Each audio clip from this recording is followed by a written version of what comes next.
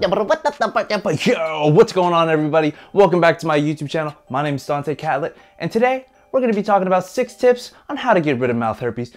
Henrietta, did you mess with my teleprompter again?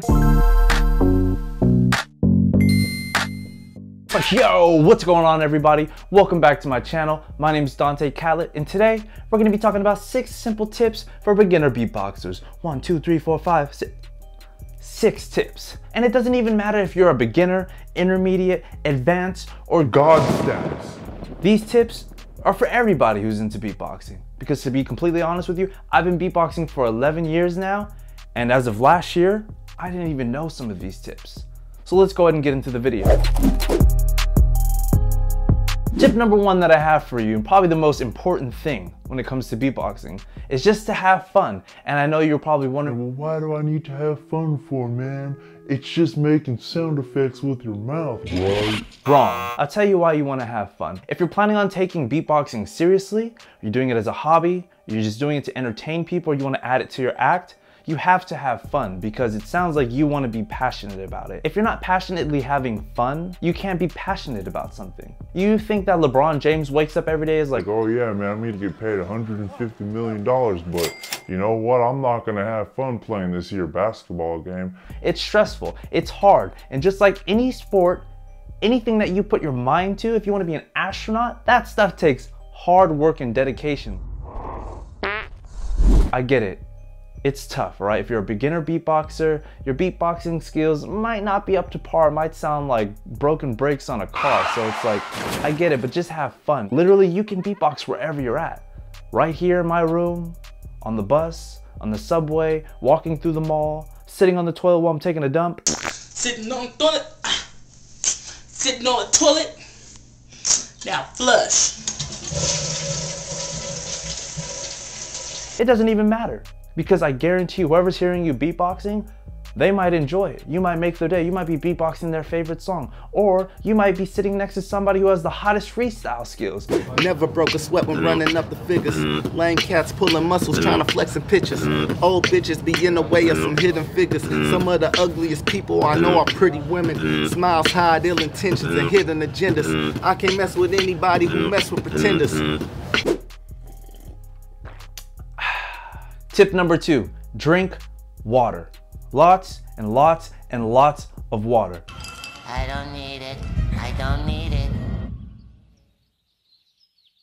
I need it! I cannot express how important this is and how crucial it is to drink water and to stay hydrated when you beatbox. If tea's more of your thing, or you got like some aloe vera drinks or some coconut, it's all good. Stay away from those sugary drinks like soda, stay away from coffee. It'll dry out your mouth, it'll dry out your throat. I understand, as a beginner, you're gonna be sitting there practicing all like,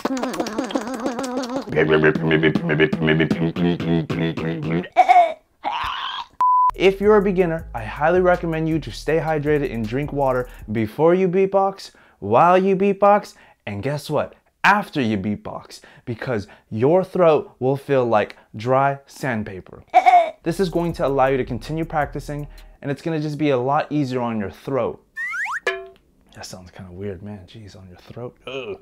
Like I said, if tea's more of your thing, hot water, cold water, hot tea, it's all gonna relax the throat. If you like to take hot showers, you can just sit and steam, or if you have one of those steam machines, you could just have that going. What are those? Oh, if you have one of those, what are those things called? Vaporizers? No.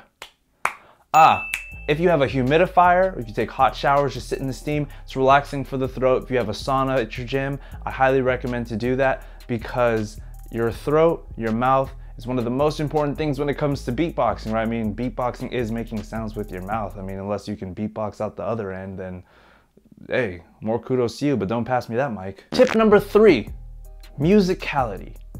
This might sound very strange to you, but before last year, when I went to my first music festival, which was Coachella, which by the way was amazing. If you've never been to Coachella, I highly recommend you to go. So many different genres, so many different artists in one location, amazing food. You know, the weather, man, wind, I don't know. You can't really plan for that because when you get there, you kind of have to just deal with it. You just spent like $400 on your tickets. You just spent like $400 on your hotel. You just spent like $300 on your outfit. So you just got to kind of put up with it. Going there, being able to hear the music from your favorite artists live, feeling the vibrations gave me a sensation like no other. When I was younger, my cousin would always call me out. We'd be in the car, the radio's on, listening to some cool songs. I'm over here like, yeah, put my... He would hit pause because he immediately looked at me and was like, bro, you don't even know the lyrics. And he would catch me mumbling. That's just me. I didn't like wasting time looking for music. I don't know what it is. Isn't that so strange to be like, you love beatboxing, but at the same time, you don't really understand music? And because of Coachella, I found music. Now, some people are born loving music, right? Music helps spark creativity. It just brings out this emotion. I can't even, I can't express it. I can't describe it. It's just, Music is magic. so for me, my tip for beginner beatboxers, musicality is the most important thing. Finding rhythms and patterns when you beatbox, understanding BPMs, which is short for beats per minute. Every song has a BPM. EDM songs are a little bit faster, whereas hip hop and R&B songs are a little bit slower depending on the song, right? So for example, a BPM, practice hi-hats, practice your kick drums, just speed it up. What I would highly recommend to do is getting a metronome. I know a lot of apps on the phone. If you've got an iPhone or Android phone, you can download a metronome app. And a metronome is that little thing on the computer goes.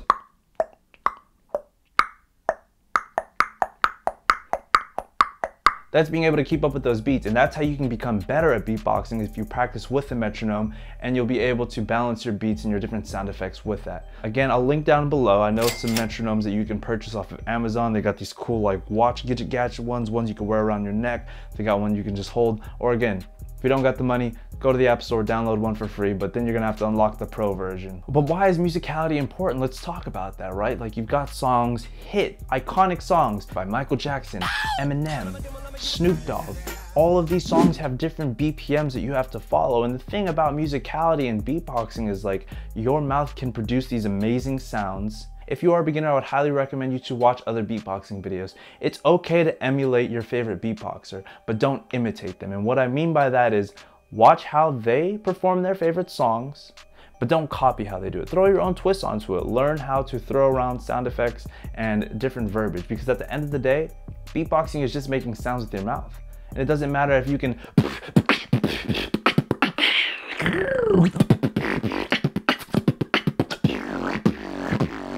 Tip number 4 for beginner beatboxers. Another important thing when it comes to beatboxing is Breathing. in and out. And what I would recommend for you to get your breathing patterns right, just like when you talk, it's almost like second nature. You don't even think about that you're breathing when you're talking. You don't just go on top of the stage and just like do a speech and you're like, okay, welcome today. My name is Dontae Catlett and I'm happy to accept this speech. Like you don't go onto the stage out of breath. I know that happens because you get butterflies in your stomach, you get all anxious, but you just have to pace yourself. So some tips on working on breathing patterns: when you wake up in the morning, make sure you brush your teeth first, because you don't want to be breathing next to the people next to you or even yourself and smelling that.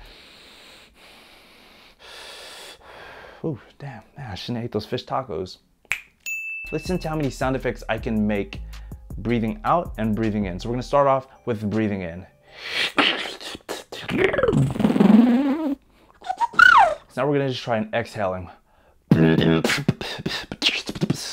Breathing patterns are extremely crucial to beatboxing, because if you're doing something like a dubstep beat, or if you have the lyrics and you're trying to balance the beats in between, they can be very complex and require a very, very precise breathing technique pattern. What I would recommend is take the time to practice your breathing techniques. You can do slow breathing techniques, or you can do faster breathing techniques.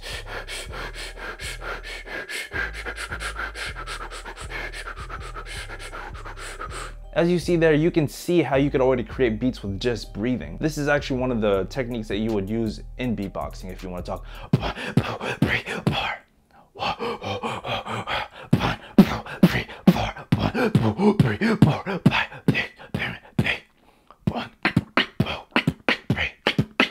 So that's how I would practice breathing techniques. Yoga, exercising, running more to build your endurance for your breathing. That's how you're gonna become a better beatboxer. If you're thinking about competing against people, oh man, you better be ready, because they have a lot of different rounds in which you have to compete. I'm sure you're gonna be ciphering before then, after, practicing the days before. You just get better and better and better at doing it. So practice those BPMs, practice different breathing techniques and different breathing patterns. Yeah, let's go. Tip number 5 is sound effects. Sound effects is one of the most important things when it comes to beatboxing. Everything you're making out of your mouth is a sound effect. Think about somebody who's building a house.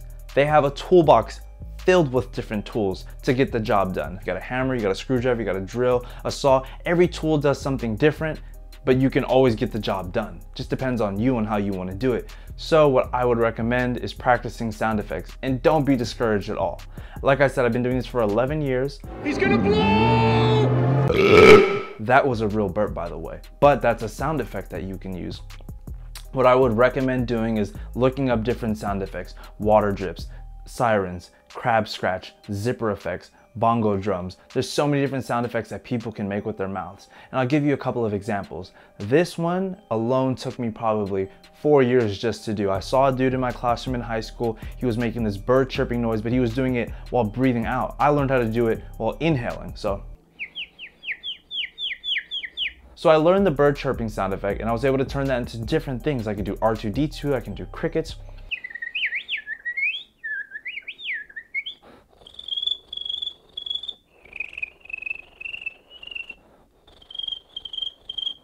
So that's what I'm saying, like, these sound effects takes time to be able to just do it on the spot. Don't get discouraged if you can't do it right away. Just keep practicing, keep practicing. Before, to do the water drip, I had to click my finger on my cheek. But now, I can just do it on command, right? Or I can do like the electric guitar.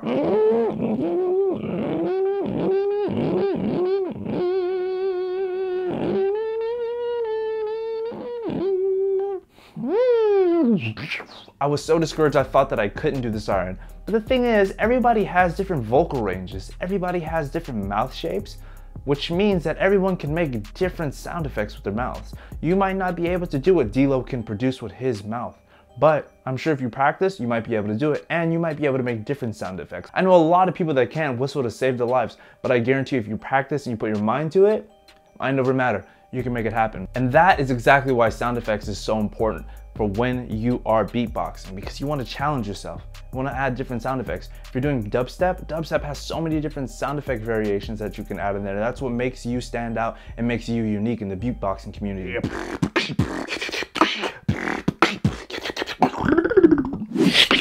And before we get into the last and most important tip when it comes to beatboxing, go ahead and smash that like button if you guys are enjoying this video. Comment down below what you guys think about this video, and if you are a beginner or if you're advanced and you have tips for beginners, leave them in the comment section down below. I will make sure to get back to every single person in the comment section and give you guys a like back as well. I love talking to you guys, and I appreciate you guys taking your time to watch these videos. You know, I haven't been the most consistent when it comes to beatboxing videos, but what I can see from watching my old YouTube videos is that so many of you care about learning about beatboxing, and there isn't enough quality content out there. So I want to keep giving you guys that quality content and that value so that you can learn how to beatbox. And if this is your first time watching my videos, go ahead and hit that subscribe button, turn on your post notifications by hitting that little bell icon so you get notified every time I upload a video so you don't miss any of my content. Thank you guys so much, and without further ado, let's go ahead and get into the last tip. Practice and be patient. Now I know a lot of you are like, wow, really? Really, was that really the last tip, is just to practice and be patient? It's actually really important, because for me, doing this for such a long time, I wasn't patient. I wasn't practicing all the time.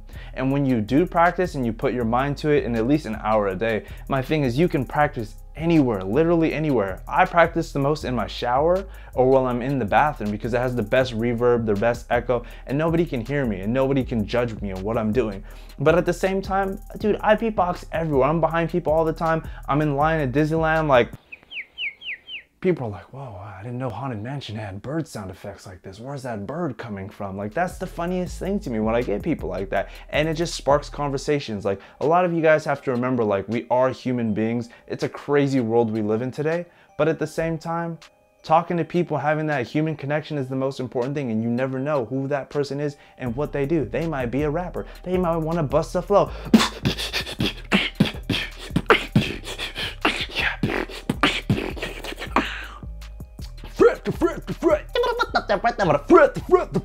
Come on, yeah. Yo, my name is Dontae Catlett. Thank you guys so much for tuning in. This was 6 tips. 6 tips for beginner beatboxers. If you guys have any questions, again, make sure to leave them down in the comment section down below. I truly appreciate you guys tuning in and watching this video. Until next time, I'm out.